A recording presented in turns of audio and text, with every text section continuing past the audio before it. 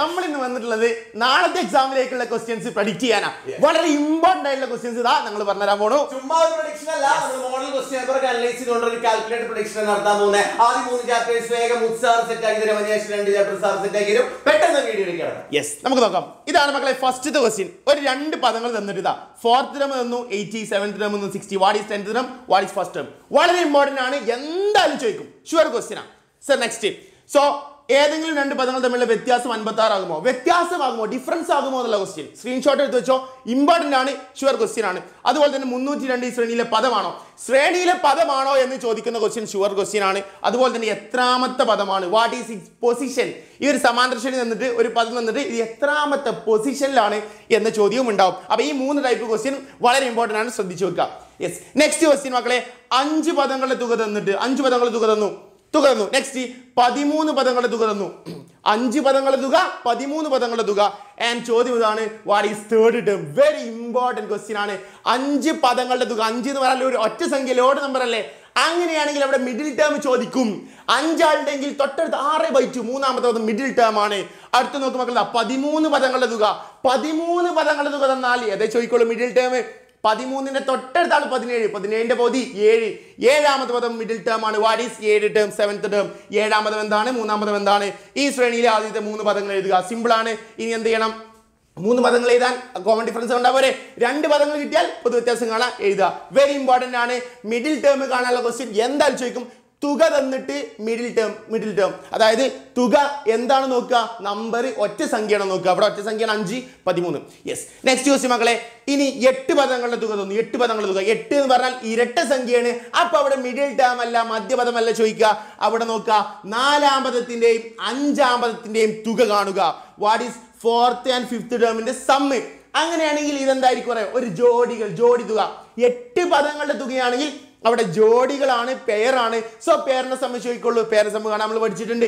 Next 3ാം പദം 15 ആയാൽ 6ാം പദം എന്താണ്? അപ്പൊ 3ാമതും 6ാം പദവും എന്തെന്നെയാണ്, ഒരു പെയറാണ്, ജോഡികളാണ്. അവ രണ്ടിന്റെ സം എന്താണ്, നമ്മൾ എ ക്വസ്റ്റ്യൻ ചെയ്ത് തന്നെയാണ്. അതിന് 3ാമത്തെ ടേമിന് 15 കൊടുത്താൽ ആ സമ്മിലേക്ക് കുറച്ചാൽ മതി. സിമ്പിൾ ആണ്. നെക്സ്റ്റ്, ഒരു സമാന്തര ശ്രേണിയിലെ ആദ്യ പദം 4ഉം പൊതു വ്യത്യാസം 3ഉമാണ്. ഈ ശ്രേണിയിലെ 10 പദങ്ങളുടെ തുക കാണുക. നമ്മളെ 3ാമത്തെ ചാപ്റ്ററിലെ വളരെ ഇമ്പോർട്ടന്റ് ക്വസ്റ്റ്യൻ ആണ്, ഷുവർ ക്വസ്റ്റ്യൻ ആണ്. തുക കാണാൻ എന്തായാലും ചോദിക്കും മക്കളെ, സമ്മ് കാണാൻ എന്തായാലും ചോദിക്കും. നമ്മൾ ഇക്വേഷൻ പഠിച്ചിട്ടുണ്ട്, n/2 x ഒക്കെ. അത് വെച്ചിട്ട് സിമ്പിൾ ആയിട്ട് ചെയ്യാം. 10 പദങ്ങളുടെ തുക, ഇതുപോലെ 20 പദങ്ങളുടെ തുക, 15 പദങ്ങളുടെ തുക. എന്തായാലും ഒരു ക്വസ്റ്റ്യൻ ഇതിൽ നിന്ന് പ്രതീക്ഷിക്കാം. നെക്സ്റ്റ് 5, 11, 15 എക്സെട്രാ സമാന്തര ശ്രേണി തന്നിട്ടുണ്ട്. ബീജഗണിത രൂപം ഓൾജിബ്രിക് ഫോം എഴുതാ. ഓൾജിബ്രിക് ഫോം എഴുതാൻ ഈ കഴിഞ്ഞ വർഷം ഫസ്റ്റ് ചാപ്റ്ററിൽ നിന്നായിരുന്നു ഈ ടേംസ് ഒക്കെ ഉണ്ടായിരുന്നത്. പക്ഷേ ഇവിടെ 2 ചാപ്റ്റേഴ്സ് ആക്കി മാറ്റിയിട്ടുണ്ട്. 3ാമത്തെ ചാപ്റ്റർ ഉണ്ട്. അപ്പൊ നമുക്ക് എന്തായാലും 80 മാർക്കിന് ഈ ചാപ്റ്റർ എന്നൊക്കെ ക്വസ്റ്റ്യൻ ചോദിക്കുമല്ലോ. അപ്പൊ ഇത് ഷുവർ ആണ്, ഷുവർ ക്വസ്റ്റ്യൻ ആണ്, വളരെ ഇമ്പോർട്ടന്റ് ആണ്, ഷുവർ ആണ്, പഠിച്ചോളൂ. നാളത്തെ എക്സാം പേപ്പറിൽ നിങ്ങൾ ഈ ക്വസ്റ്റ്യൻ കാണും. Yes, okay. ഈ സമാന്തര ശ്രേണിയുടെ ബീജഗണിത രൂപം 5n+4 ആയാൽ എന്താണ് പൊതു വ്യത്യാസം, എന്താണ് ആദ്യപദം, 10ാം പദം കാണുക. യെസ്, ബീജഗണിത രൂപം തന്നിട്ട് ഓൾജിബ്രിക് ഫോം തന്നിട്ട് 10ാം പദോ 20ാം പദോ ഏത് പദം നമുക്ക് കാണാം. n-ന് പകരം നമ്പർ കൊടുത്താൽ മതി. n-ന്റെ കൂടെയുള്ള നമ്പർ ആയിരിക്കും എന്ത് മക്കളെ, പൊതു വ്യത്യാസം, കോമൺ ഡിഫറൻസ്. ഇത് കണ്ടുപിടിക്കുക, ഷുവർ ക്വസ്റ്റ്യൻ ആണ്. Next, right algebraic form of some of n terms of the sequence. Some of n ടേംസിന്റെ sum, അതിന്റെ ഓൾജിബ്രിക് ഫോം എഴുതണം. Yes, some of n terms എന്നാൽ ഓൾജിബ്രിക് ഫോം ആണ്. സോ 6, 10, 14 എക്സെട്രാ അതിന്റെ equations നമ്മൾ പഠിച്ചിട്ടുണ്ട്. ഈ ഓൾജിബ്രിക് ഫോമും സം ഓഫ് ഓൾജിബ്രിക് ഫോമും 2 വ്യത്യാസമുണ്ട്. സമാന്തര ശ്രേണിയുടെ ബീജഗണിത രൂപം എഴുതാൻ പറഞ്ഞാലും സമാന്തര ശ്രേണിയുടെ തുകയുടെ ബീജഗണിത രൂപം എഴുതാൻ പറഞ്ഞാലും രണ്ടും 2ആണ്. എന്റെ മക്കൾ പഠിച്ചു വെക്കുക. രണ്ടും എക്സാമിന് ഷുവർ ക്വസ്റ്റ്യൻ ആണ്, വെരി ഇമ്പോർട്ടന്റ് ആണ്, പഠിച്ചു വെക്കുക. So next question, Sn = 3n² + 4n ആയാൽ, അതായത് ഒരു സമാന്തര ശ്രേണിയുടെ സമ്മിന്റെ ഓൾജിബ്രിക് ഫോം തരും. തുകയുടെ ബീജഗണിത രൂപം തന്നിട്ട് നമ്മളോട് ചോദ്യത്താണ്, വാട്ട് ഈസ് പൊതു വ്യത്യാസം. പൊതു വ്യത്യാസം എന്താണ്, കോമൺ ഡിഫറൻസ് എന്താണ്? n² കൂടെ ഉള്ളതിന്റെ ഇരട്ടിയാണ് അവിടെ n². അതാണ് സമ്മിന്റെ ഓൾജിബ്രിക് ഫോമും ഈ സീക്വൻസിന്റെ ഓൾജിബ്രിക് ഫോമും തമ്മിലുള്ള വ്യത്യാസം. സമ്മിന്റെ ഓൾജിബ്രിക് ഫോം, തുകയുടെ ബീജഗണിത രൂപം എന്ന് പറഞ്ഞാൽ n² കൂടുതൽ നമ്പറിന്റെ ഇരട്ടിയാണ് കോമൺ ഡിഫറൻസ്, പൊതു വ്യത്യാസം വരിക. And what is first term? First term എന്ന് പറഞ്ഞാൽ n ന് എന്ത് കൊടുക്കുക, 1 കൊടുക്കുക. 3 × 1² അങ്ങനെ കൊടുക്കുക. അതുപോലെ തന്നെ next find 10 terms, some of 10 terms, 10 പദങ്ങളുടെ തുക അല്ലെങ്കിൽ 100 പദങ്ങളുടെ തുക, 20 പദങ്ങളുടെ തുക ഒക്കെ ചോദിക്കും. ആ സീക്വൻസിൽ എന്ത് ചെയ്താൽ മതി, ആ ഓൾജിബ്രിക് ഫോമിൽ കൊടുത്താൽ മതി. ഇനി 4ാമത്തെ ചാപ്റ്ററിൽ ചോദിക്കാൻ ഷുവർ ആയിട്ടുള്ള ഒരു ക്വസ്റ്റ്യൻസ് ആണ് മക്കളെ. ഇവിടെ ഞാൻ 5 ക്വസ്റ്റ്യൻ കൊടുത്തിട്ടുണ്ട്. ഇതിൽ എല്ലാം ചോദിക്കലുണ്ട്, എല്ലാം പ്രതീക്ഷിക്കാം. 1 മുതൽ 20 വരെയുള്ള നമ്പർ, അല്ലെങ്കിൽ വേറെ ഏതെങ്കിലും 1 മുതൽ 10 വരെയുള്ള നമ്പർ, 1 മുതൽ 9 വരെയുള്ള നമ്പർ, ഇങ്ങനെ എഴുതിയേക്കാൻ പറയും. എന്നിട്ട് ചോദ്യം ഇതാണ്, സംഖ്യ ഒറ്റ സംഖ്യ ആവാനുള്ള സാധ്യത എന്താണ്, ഇരട്ട സംഖ്യ ആവാനുള്ള സാധ്യത എന്താണ്, 5ന്റെ ഗുണിതം അല്ലെങ്കിൽ 3ന്റെ ഗുണിതമാവാനുള്ള സാധ്യത അല്ലെങ്കിൽ 6ന്റെ ഗുണിതമാവാനുള്ള സാധ്യത ചോദിക്കും. നെക്സ്റ്റ് ഒരു പൂർണ്ണവർഗമാവാനുള്ള സാധ്യത, പൂർണ്ണവർഗം സ്ക്വയർ, അതായത് എന്താണ് പൂർണ്ണവർഗം, എന്താ പൂർണ്ണവർഗം, 1 4 9 ഇങ്ങനത്തെ സംഖ്യകളാണ് എന്ത് പെർഫെക്റ്റ് സ്ക്വയർ അല്ലെങ്കിൽ പൂർണ്ണവർഗങ്ങൾ. What is A perfect square എന്ന് പഠിച്ചു വെക്കുക. ആൻഡ് പറയുന്ന സംഖ്യ അഭാജ്യ സംഖ്യ ആവാനുള്ള സാധ്യത, അഭാജ്യ സംഖ്യ പ്രൈം നമ്പേഴ്സ് പഠിച്ചു വെക്കണം, അതും ചോദിക്കും, സെറ്റ് ആക്കണം. യെസ്, റെഡി ആണല്ലോ. അതിന്റെ ഇംഗ്ലീഷ് ക്വസ്റ്റ്യൻ ആണിത്, ഇത്രയേ ഉള്ളൂ. യെസ്, നെക്സ്റ്റ് മക്കളെ 5 മാർക്കിന് ഷുവർ ആയിട്ട് 4ാമത്തെ ചാപ്റ്ററിൽ നിന്ന് ചോദിക്കുന്ന ക്വസ്റ്റ്യൻ ആണ്. ഇത് എന്തായാലും ഉണ്ടാവും, പെയർ ഓഫ് പെയർ, അതായത് ജോഡികൾ തന്നിട്ട് ജോഡി തന്നിട്ട് ഷുവർ ആയിട്ടും ചോദിക്കുന്ന ക്വസ്റ്റ്യൻ ആണ്. 5 മാർക്കാണ്, ഇതിന് കളയരുത്. യെസ്, ഇവിടെ നോക്കുക, 10 A ക്ലാസ്സിൽ 20 ആൺകുട്ടി ആൻഡ് 15 പെൺകുട്ടി. 10 A ക്ലാസ്സിന് 2 ആൾക്കാരുണ്ട്. അതുപോലെ തന്നെ 10 B ക്ലാസ്സിൽ 15 ആൺകുട്ടി 20 പെൺകുട്ടി. അങ്ങനെയാണെങ്കിൽ ഓരോന്നും ഓരോ സെലക്ട് ചെയ്താൽ എത്ര ജോഡികൾ കിട്ടും?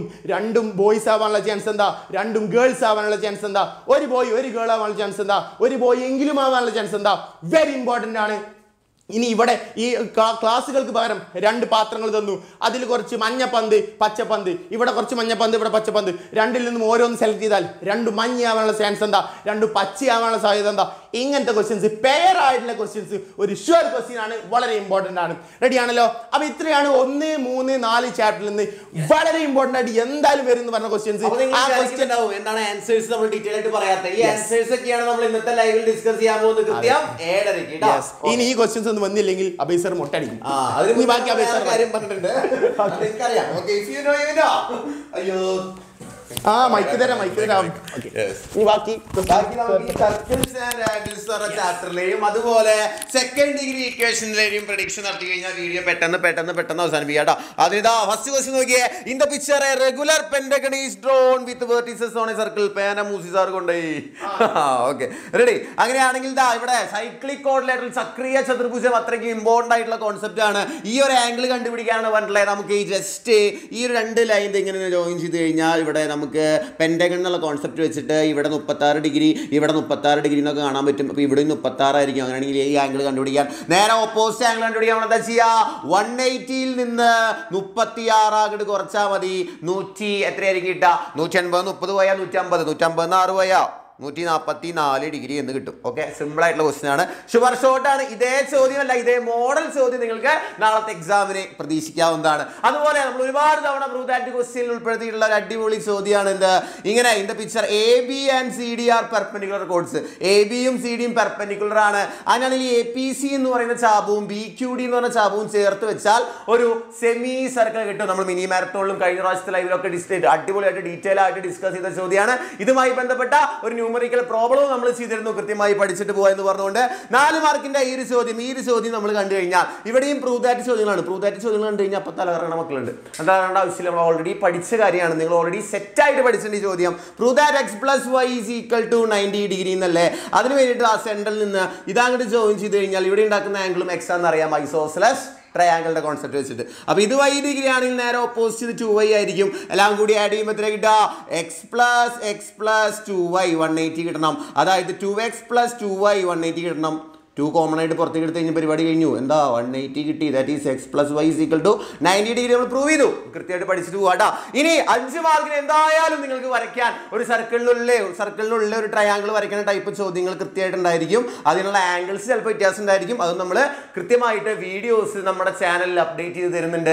എല്ലാവരും നമ്മുടെ ഇന്ന് കുറേ വീഡിയോസ് സാറിൻ്റെയും മൂസി സാറിൻ്റെ ഒക്കെ വീഡിയോസ് ചെറിയ ഇമ്പോർട്ടൻ്റ് ആയിട്ടുള്ള കണ്ടന്റ് വീഡിയോസ് ഒക്കെ നമ്മുടെ ചാനലിൽ വരും. കൃത്യമായിട്ട് കണ്ടതിന് ശേഷം മാത്രം നാളെ എക്സാം ഹോളിലേക്ക് കടന്നു ചെല്ലുക എന്ന് പറഞ്ഞുകൊണ്ട് നമുക്ക് സർക്കിൾസ് ആൻഡ് ആംഗിൾസിലെ മറ്റൊരു ഷുവർ ഷോട്ട് ക്വസ്റ്റ്യൻ ആണ്. ഇതുപോലെ ഒരു ഫിഗർ തരും. നിങ്ങൾക്ക് ക്വസ്റ്റ്യൻ കാണുമ്പോഴേ തന്നെ ആൻസർ പറയാൻ സാധിക്കണം. കാരണം നമ്മൾ ഇത് ഒരുപാട് തവണ ഡിസ്കസ് ചെയ്തിട്ടുള്ള ചോദ്യമാണ് മക്കളെ. ഇവിടെ 50, 30, 45 ആണെങ്കിൽ ബാക്കിയുള്ള ആംഗിൾസ് എങ്ങനെ കണ്ടുപിടിക്കാം? നമ്മുടെ ലൈവുകൾ സ്ഥിരമായി ഫോളോ ചെയ്യുന്ന മക്കൾക്ക് പുഷ്പം പോലെ ഇതിന് ആൻസർ പറയാൻ സാധിക്കും. സെക്കൻഡ് ഡിഗ്രി ഇക്വേഷനിൽ നിന്ന് ഒരുപാട് ക്വസ്റ്റ്യൻസ് ഒന്നും സാർ പ്രഡിക്ട് ചെയ്യുന്നില്ല. കാരണം പല സ്കൂളുകളിലും ഈ ചാപ്റ്റർ എടുത്ത് തീർന്നിട്ടില്ല.